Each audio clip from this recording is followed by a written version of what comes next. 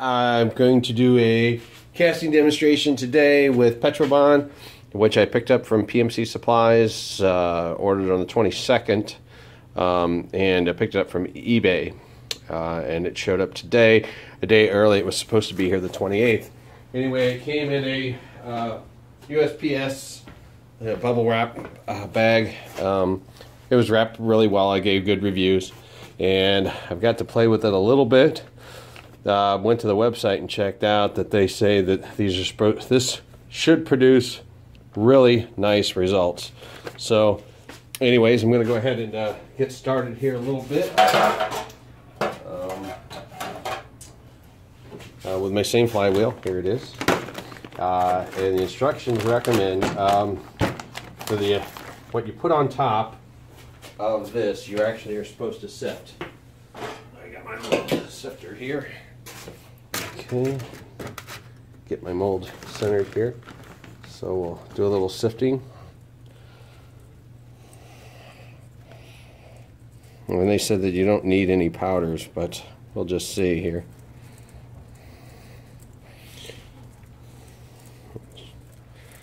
I have no filmographer today, so I'm doing this all on my own.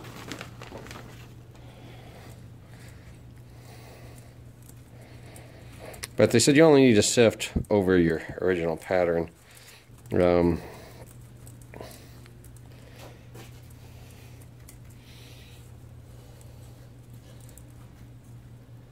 then when you press that in, you can fill the rest of the mold with unsifted.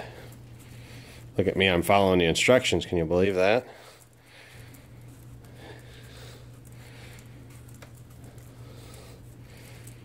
Alright, get enough in there.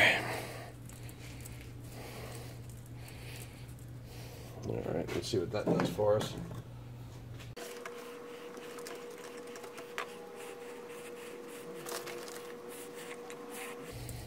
Probably overdoing this, but I'm looking for excellent results. You read the things, they say that this, you know, obviously this is the sales pitch, but they said you can produce near die cast quality. But there is a disclaimer, you know, results may vary.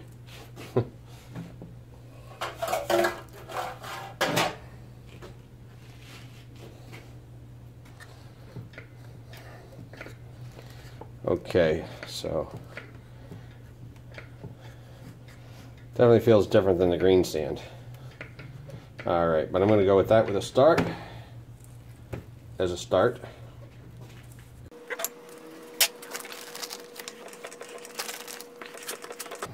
Definitely has a different feel to it. This was, I think, about $27 delivered for 10 pounds.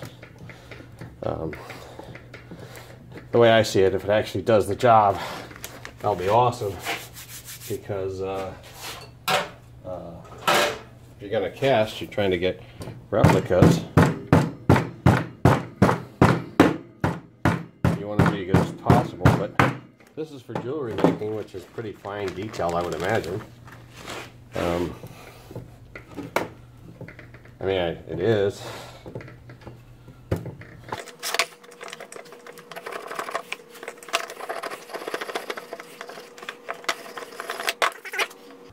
there's any holes or... Holy cow. I just picked that thing up and I didn't flip it, and the mold just fell right out. And it looks really fine. Let me get a pointer. I do see a couple issues here. Let me see if you guys can see all this. Oh, I forgot to start recording. Let's see here. I got hardening powder.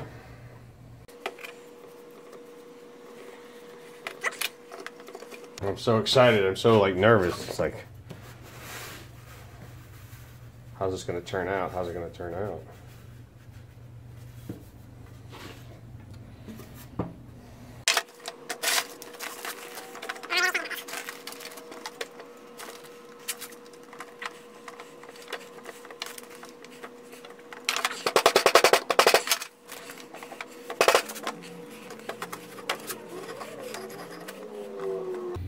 definitely got a different texture than the you know, the sand, the silica sand.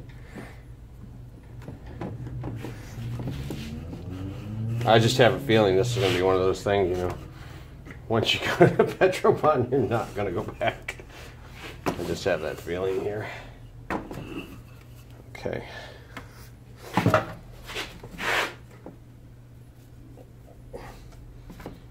Okay.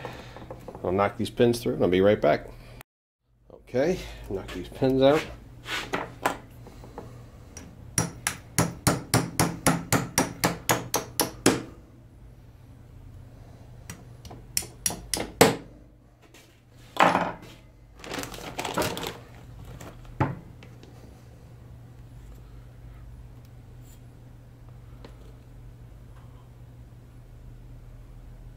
Wow.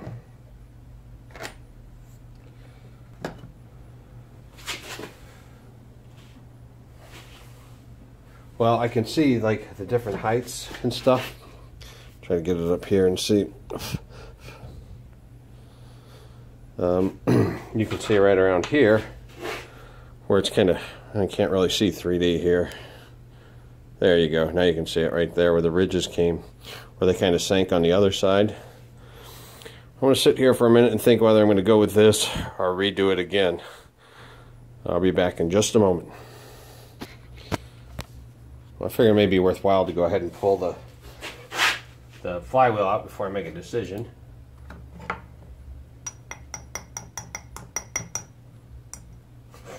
And that sucker just came right out of there.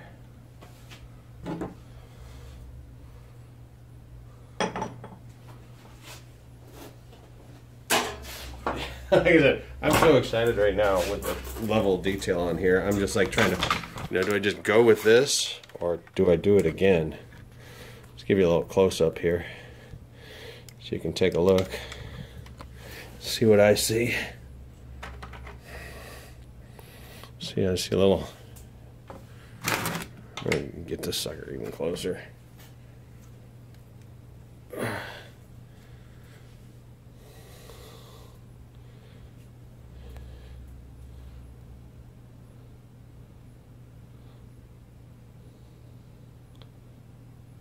You can see that it is way better than the silica.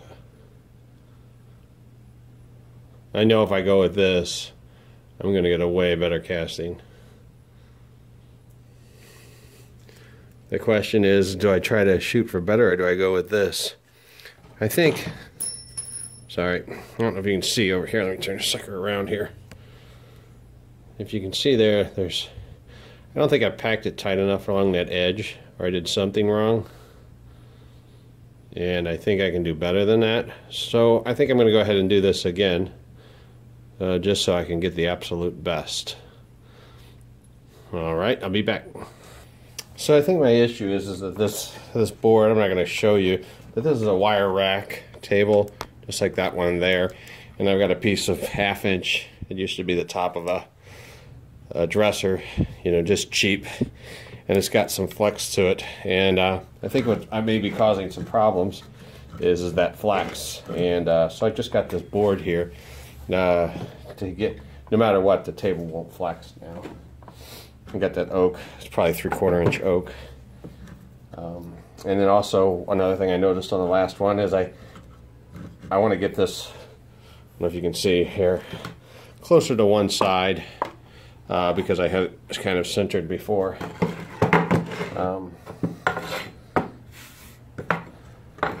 So I'll go ahead and try doing it this way.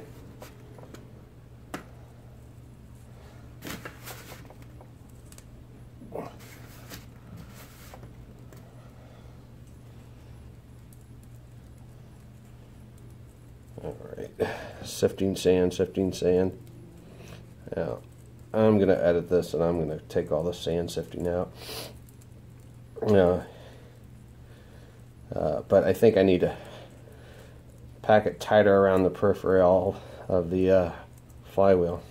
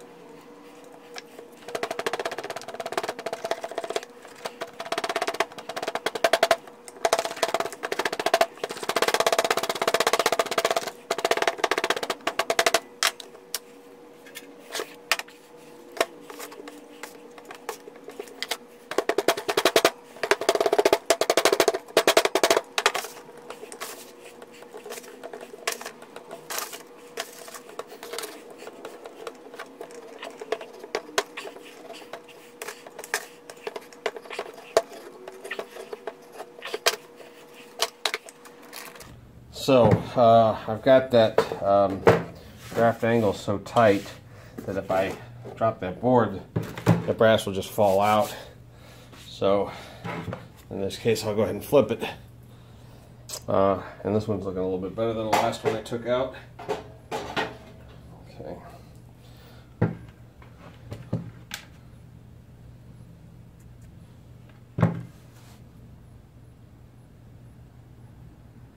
Oh my gosh. I might have made a mistake, guys. Oh. Did y'all see that when I started doing this? Why didn't anybody stop me? Oh man. Okay. Well, what I did, guys, was I created a mold of one of my casts, and I didn't use the pattern. Oh my gosh, I'm just so excited. Okay. All right, let's do this again.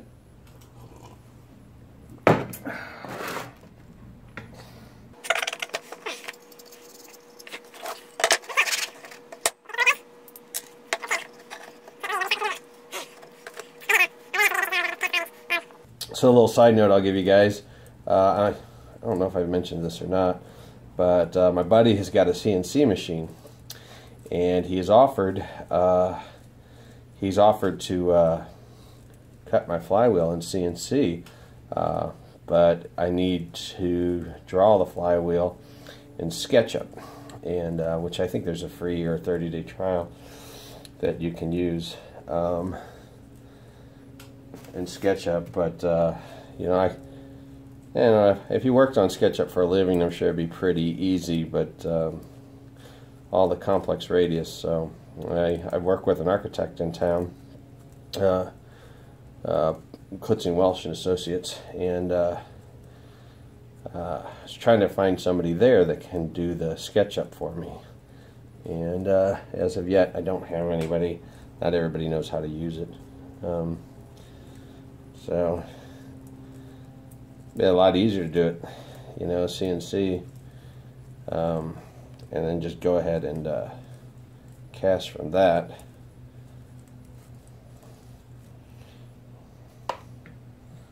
So anyway, that's one thing that may come up on the horizon, is the a flywheel. But I'm really excited about maybe making a 5-inch flywheel. I have an application for it. That if we get around to it, I will show you that, or when we get around to it.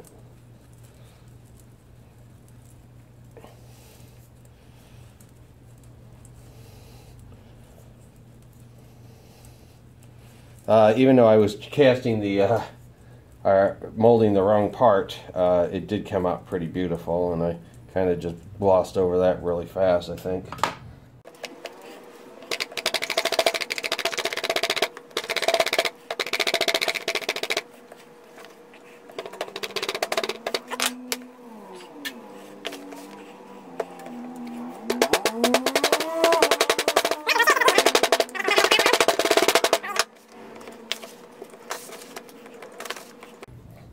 One thing about watching him, I always see him working on his knees. He's an older guy. Always working on his knees. I don't know, it kind of concerns me. I want to have my knees as long as possible. I don't know if working on your knees makes them last longer or shorter. My guess would think that they make them last less.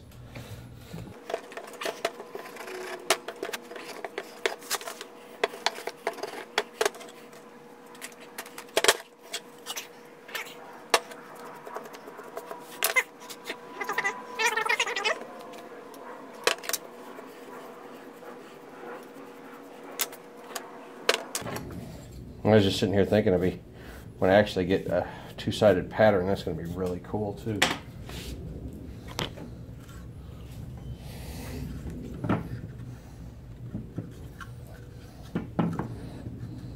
On my cope and my drag, I got this line here, so I remember which side goes which side.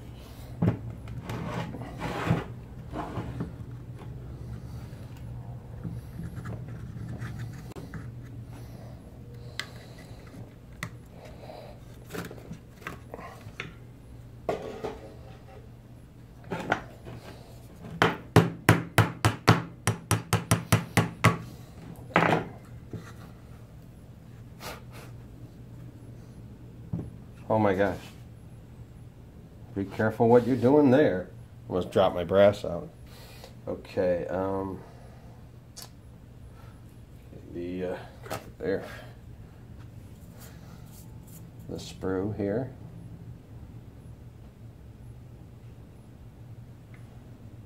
Okay.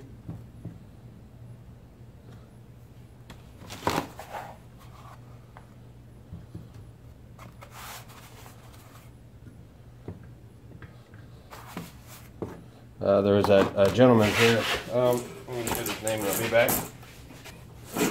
David Kirtley. I guess he took some classes. I mean, he probably did more than this, but what he shared with me, David Kirtley, thank you very much for everything you have shared. But he said he had went through a jewelry making class. Oh, great pieces of advice. Making a longer sprue. I did comment on it on the website, but I want to go ahead and comment on the video because sometimes people don't always get down to the comments below. But David, thank you very much. You know, his suggestion is go ahead and make a longer sprue, you know, because it's makes for a good ingot on your next pour. You know, yeah, I know this is all 101 stuff, but that's me. I'm in 101 class for sure.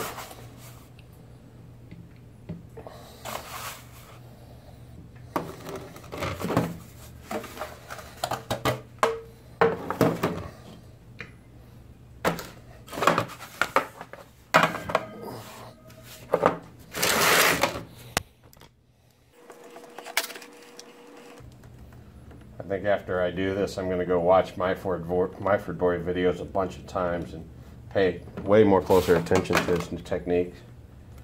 It's funny, you can watch a video. Some things you simply just don't pay attention to. But now actually I got the same material that he is using. You know, all the little fine details about the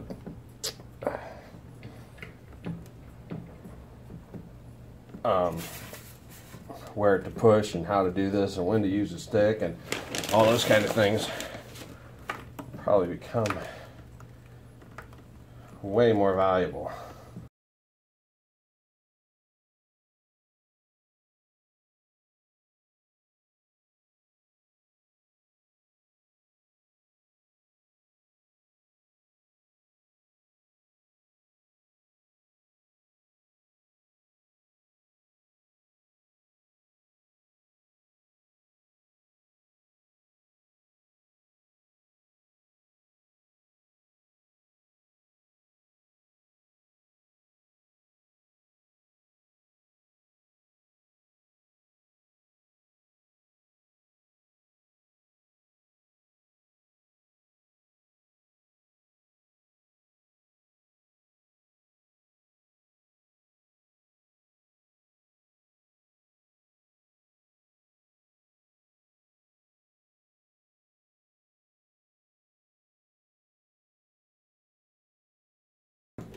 Looks damn perfect. Damn good.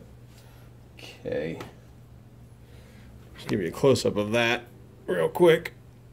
And give you another close-up of this. Okay. Again, my camera operator's a little ill today. So, doing this all by my lonesome.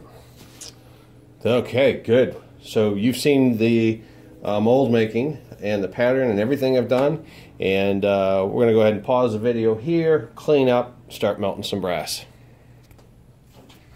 Okay, finally got back to the lathe straightening video.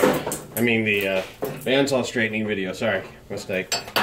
No, this is not a mistake. Okay.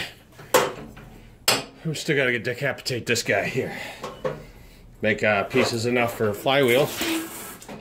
He had a run-in a couple days ago, but he survived. Or she, I don't know. I tried to look, couldn't tell. But anyway, we must make flywheels, right? Here we go. Battle scar.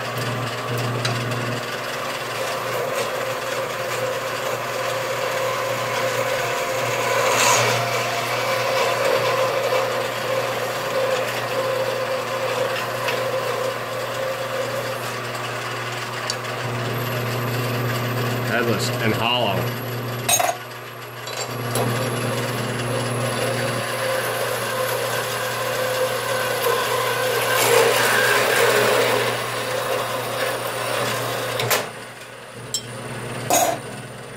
You guys never have that problem, do you?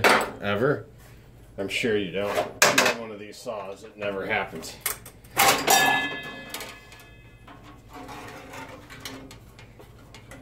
I read online to study about how to fix this, and they say you got to get your guide straight and your tensions right, and they said get it really tight on the belt. I think the one recommendation I need to follow that I haven't followed is to get a real blade for this sucker.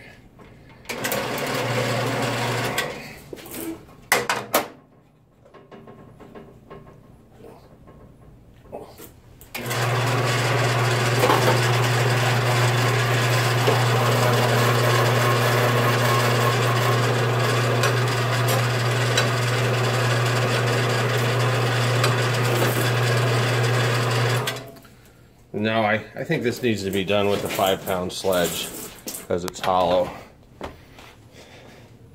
I think I'm not going to record the ultraviolence, but I will let you take a look at the temperature gauge. Look, we're getting close to melt.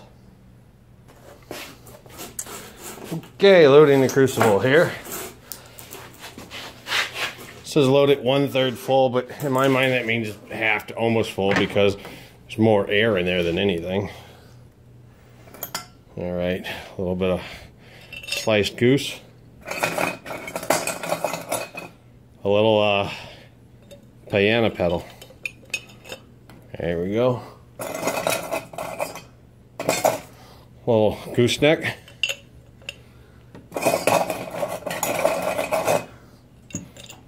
Little other pieces. Some head.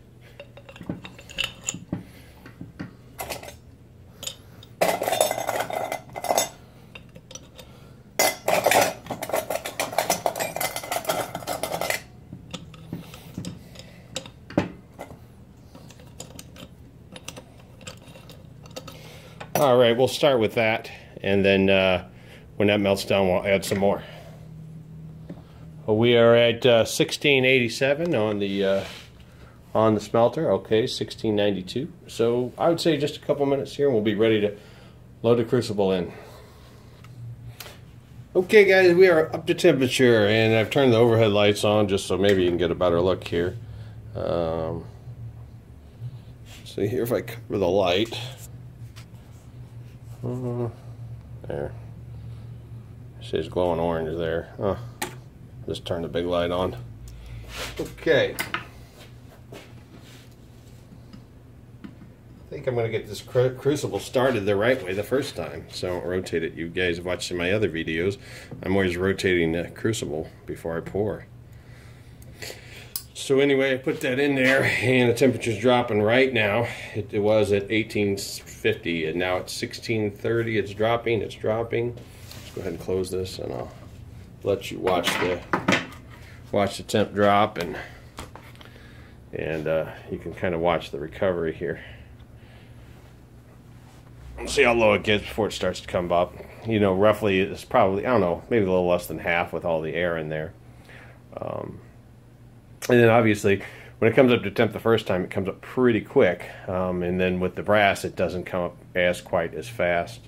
I've noticed some people put a watch next to this, and then they, let you get a sense of the speed or how long it takes.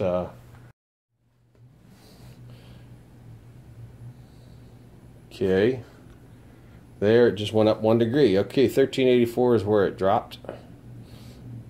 Okay, it's hovering back and forth and back and forth. Anyway, so let me make a note of the time. 6:45 p.m. right now, and then when it gets up to melting temperature, I'll try to recall. I'll give you the time at that time so you can see what the recovery time is, and then I'll try to give you the time again when I start adding brass, because it gets up to temperature and then it takes a small amount of time to get to like a liquid after it reaches the correct temperature. So I'll try to give you those times. Okay, we're at 1556 and it is 1850 the setting, and it will hover around 10-12 degrees above or below that number. So let's go ahead and see what it looks like inside of the crucible here. 45, 55, 11 minutes. Let's go ahead and take a look and see how it looks. Okay, we can see it glowing orange down there in the bottom, and the top's still relatively cold. And so I will go ahead and shut this up, check it in about 10 minutes, and I will give you another update and let you know the time. Okay, the time is 7:03 now, and let's take a look and see what we can see. All the metal has dropped down now. You can still see some of it is hard in there, but you can see that it is mostly melted. So anyway, so you get a time there, a little bit less than half full, I would say, on the crucible here. So we are going to let this sit here for probably another 4 or 5 minutes, and then add some more brass. Well, guys, I missed that. I just put a piece of brass in there, and I had an air pocket or something. You know, seems like I'm always missing a recording of stuff that would be valuable for you guys to watch. But I had brass come up on me. It spit out, and let me show you what happened here. You can see there's a piece there, and there's a piece right there behind that screen, and I had 2 pieces pop out here, and burnt my tabletop there.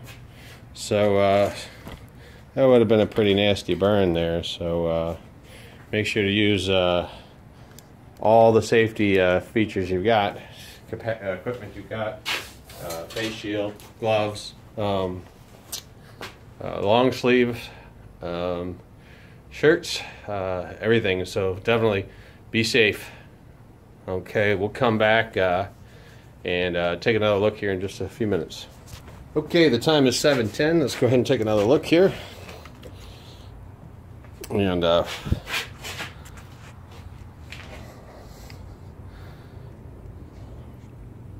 you can see maybe still less than half. Got something sitting here on the top. I want to check that out. See what that could be. Some dross. Or just see if it's something hard in there.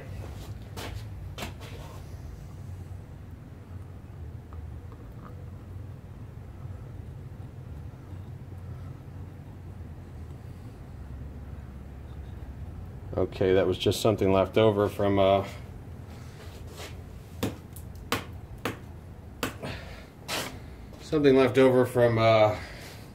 dropping that big chunk in there. We go with a little bit more brass in there.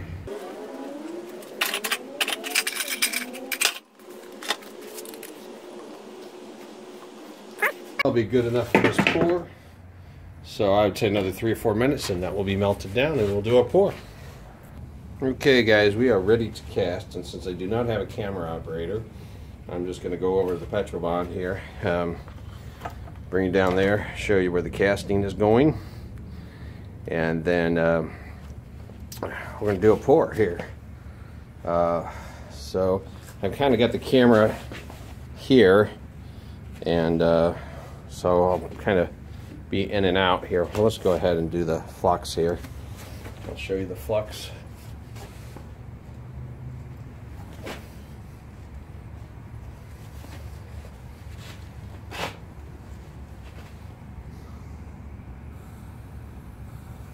Okay. I already took drops off. It was a little bit, but not very much.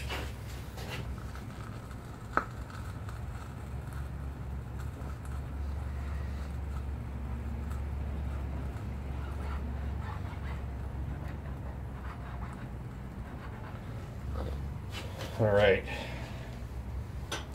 Move the camera here. Okay.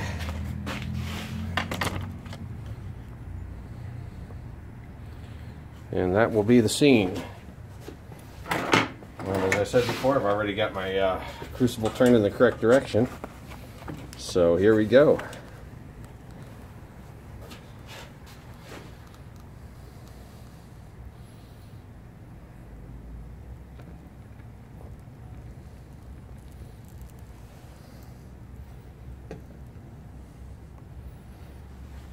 I can definitely smell the difference there. The oil there, I can smell that. Just cleaning my crucible out.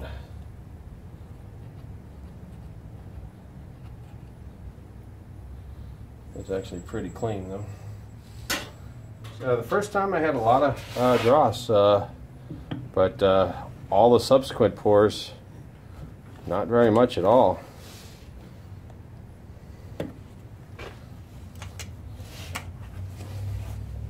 I'll bring the camera over here and show you.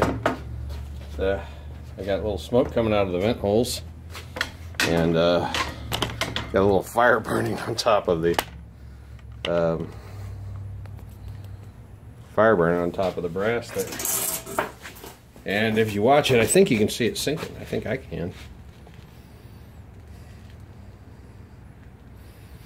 So we're going to let this sit here. And then I have a question for you. If I ask you guys to do a favor, I'm trying to grow my channel. I'm up to 88 subscribers, which I'm really happy about that. But I see these people with thousands and hundreds of thousands. You know, I know with kind of my shop videos, I'm not going to go huge, but I would like to go a little bit bigger. So if y'all, if you appreciate this video at all, if you appreciate my videos, if you could plug me on the social media or a blog relating to metalworking, metal casting, lathing, machining. It would probably be really helpful to get my channel over 88 subscribers. Again, I'm just new to all this, so I'm just going to appeal to you. If you guys would please take the time to do that, I would appreciate it. And again, when I sign off, I'll always say that, you know, if you like this video, subscribe if you're a new viewer. So we're going to let this cool down for 5-10 minutes or so, and then we'll break it open and see what we got. Okay, it's been about 5 minutes. Go ahead and unveil. Terrifying when I'm doing something new. I just feel like I'm going to have a short pour or something. A little concerned about all that.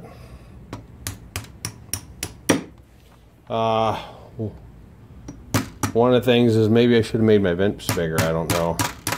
Always trying to second guess what I could have possibly done wrong.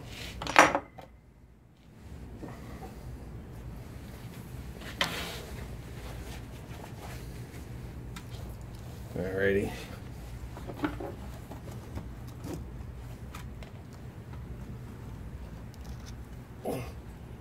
Okay. Well, from here, I can see I've got a super fine finish. Way better, way better. Again, I got pitting right here, I can tell. I'll go grab flywheel number 4. Well, this is just number 2 to compare on, but this one's been polished, so it's not really a good comparison. But you can see this is where the that's where we were casting. That's where all the pitting came in. Overall, wow, this is definitely a huge improvement. I may need a longer gate to get rid of all of that pitting. But over here, I mean, the definition is absolutely astounding. All right, let's go ahead and pull this out and make sure we got all of our spokes and everything.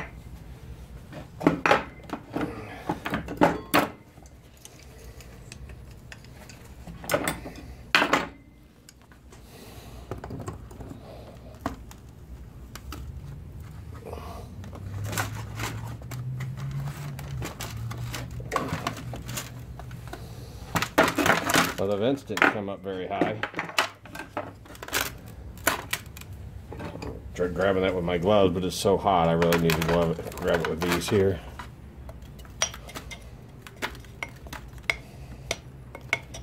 So maybe be a better idea to get larger vents.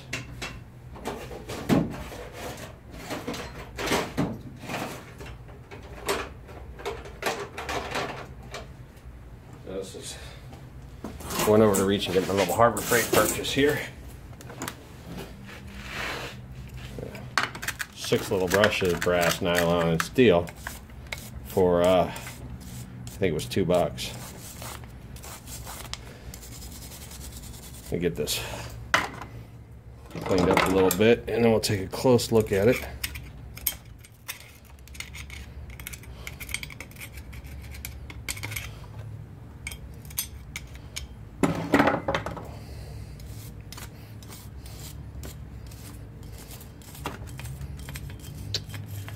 So, how good was this transfer?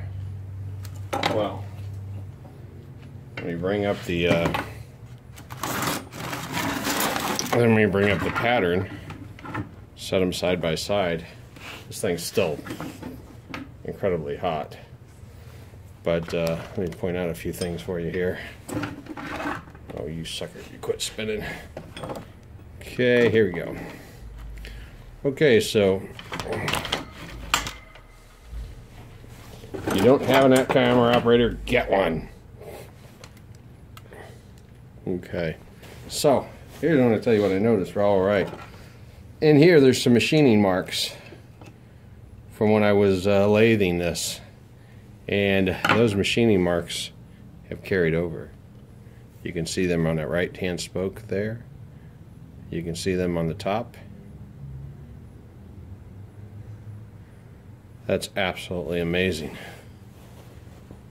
Really amazing. Wow, Petrobond, I'm going to be definitely a salesman for you. I think a longer gate will help. If I increase the size of the gate here, probably get less pitting on the inset. I think my forms have reached their max, their maximum. But this is enormous times better. I still got the sunken divot here. I did actually push it in a little bit with my finger, but it's just a big chunk of brass, and when it cools down, it's just sinking in. So, yeah, I gotta do something about that. The vents didn't come up very high. Overall, really impressive. I'm gonna let this cool down a little bit, wire wheel it up a little bit, and show you guys a little bit more. I just wanted to give you all a comparison. No, sorry, let me start over. I want to give you all a comparison. This was the silica sand and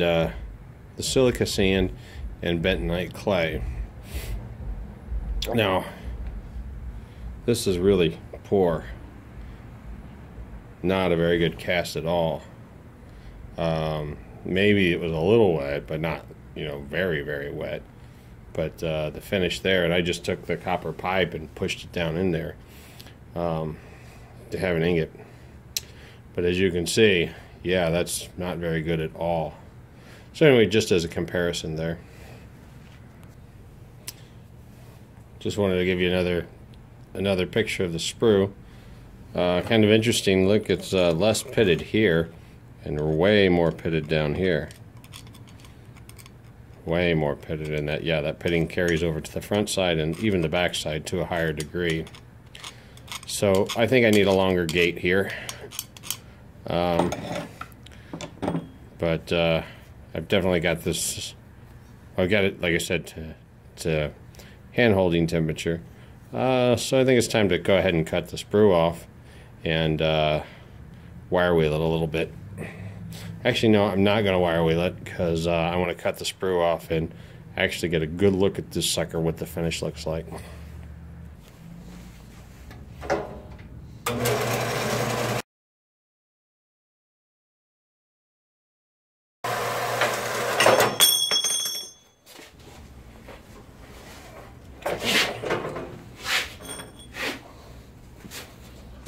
Starting over, here's the castings here. That was number 1, 2, 3. That one, if you guys recall, was highly polished. And the next one I'm going to show you is number 4. It was 100% totally unauthorized by me. This is one that my son Jack did without me knowing. Alright, and then here is the Petrobond casting right next to the pattern. And there is some really amazing things here. Let me show you here as far as the casting is concerned. If you look here and here,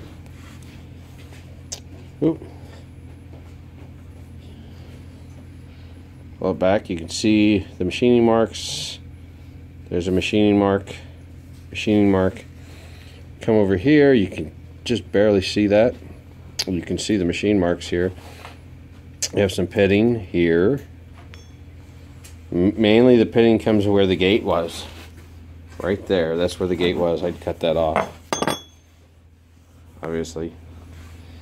And so look, it's the other side. We'll take a really close look at the other side here and see what we see here. Oh wait, one quick thing on the other side. As you see right there in the center, there's a point. But if you look at the pattern, you see that point as well. So that carried over.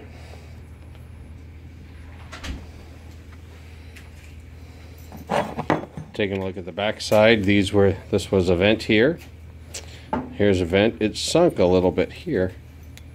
Not sure why. You know, obviously I showed you that it sunk here. And then again here, this is where the gate was. And we've got a lot of pitting here. So again, I think I need to make my gate considerably longer. Anyway, I'm going to conclude this video.